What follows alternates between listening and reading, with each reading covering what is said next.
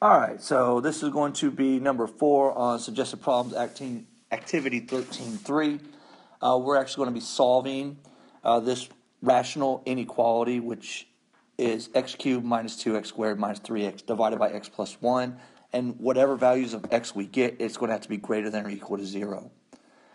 So what we need to do is we need to find where my x-intercepts are, as well as any values that we have to exclude, such as a whole or vertical asymptote.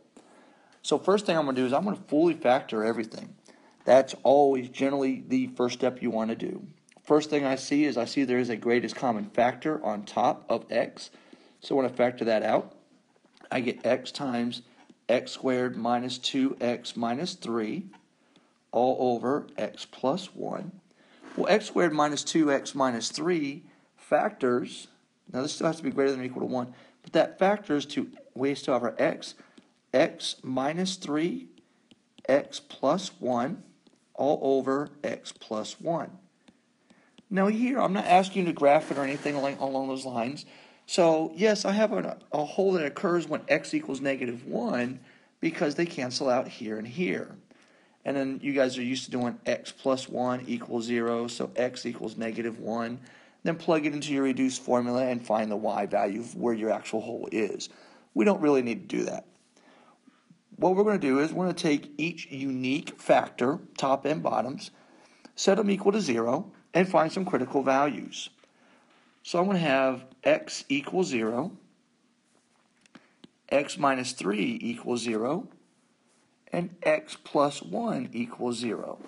Well, here x is going to equal 3, and over here x equals negative 1.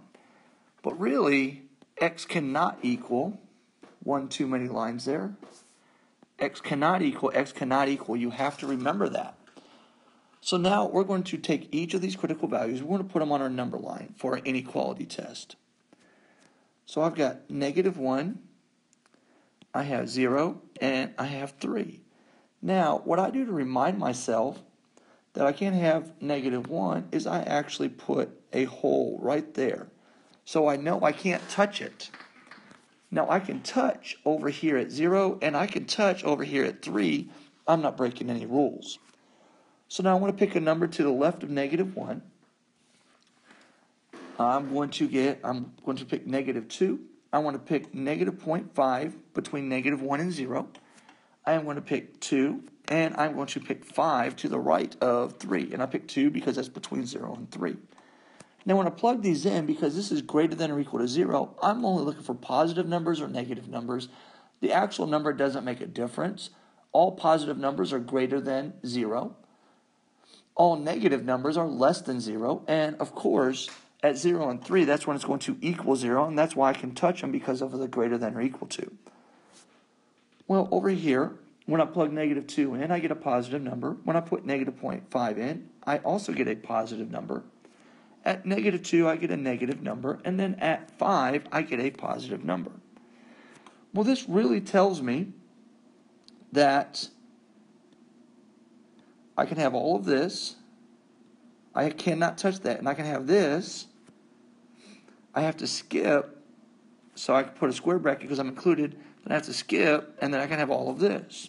So when I write this answer in interval notation, I'm going to have the non-inclusive bracket, negative infinity, because you can never touch an infinity, to negative 1. We're not going to include it. Union, negative 1, all the way up to 0, and I can include 0.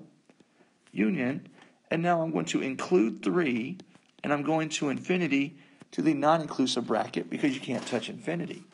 And that is your answer. Nice and pretty.